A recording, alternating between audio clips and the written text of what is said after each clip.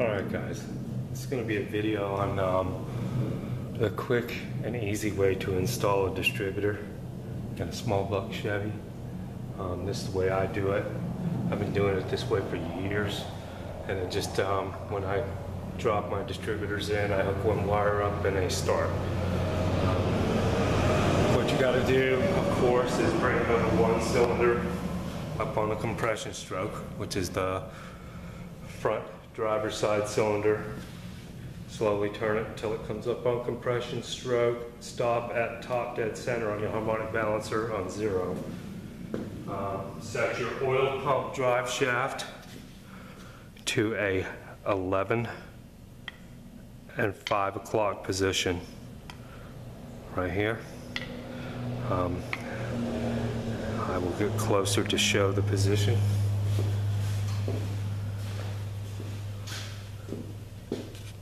Now bear with me, this thing will take a second to focus, I'm sure.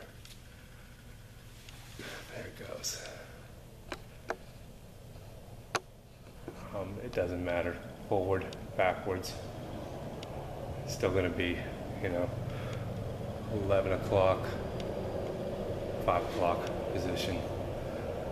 Alright. And all that does is help you line up the oil pump drive in the bottom of the distributor, which is right here.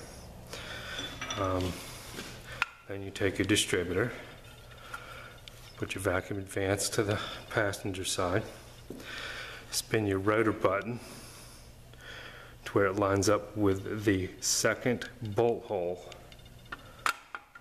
on the back of the intake, second bolt hole,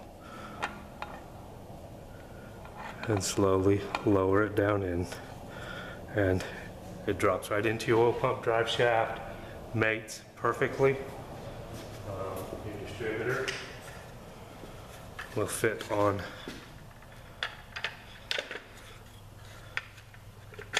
just like so, and you will line it almost perfectly across like this.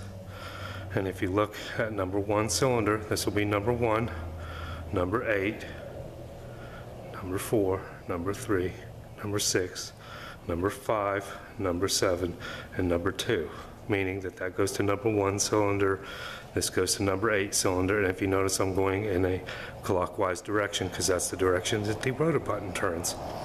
But if you notice, this is number 1 cylinder, my rotor button will be pointing directly at number 1. I mean, you will have to fine-tune your distributor, maybe that far to advance it, maybe a little bit to retard it, but it'll start every time. Battery, 1 positive lead from your ignition or your key on these distributors. The other lead comes up from the bottom for your tack. This is your feed for your coil and your pickups on the inside, and that's it. This is one of the easiest distributors to install. Alright guys, I hope that helped. I made this video for 19 Stony 64. I hope that helps, Don. But this will give you, it'll put your part of the distributor where you hook up your leads right to the side here. They won't be too close to the firewall. Your vacuum advance won't be back here up against the firewall. You'll have plenty of adjustment for advancement and retardment, but pretty much they come out even like that, and you're pointing at number 1 and you're ready to fire. Good to go. Alright guys, I hope that helps. Maybe it'll help some people.